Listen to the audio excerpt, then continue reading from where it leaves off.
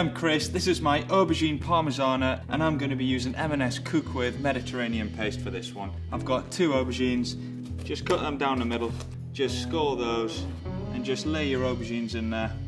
And then we come to our M&S Cook With Mediterranean paste, which is made with sun-ripened Spanish tomatoes and a hint of wine. Just a nice spoonful of that. Give that a spread around all the way to the edges.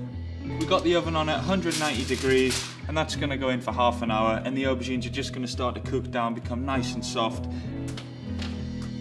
First thing, whop the foil off. Next thing we need to do is just grab some M&S tomato sauce. Grated mozzarella, that's going to go super oozy and golden. Next bit, we've got our parmesan. A good grating of that, just going over the top. 15 minutes, back in the oven, that'll be done. The parmesan's gone golden.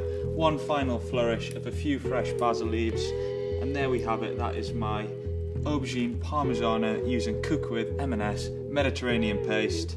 That's how I cook with M&S. Over to you.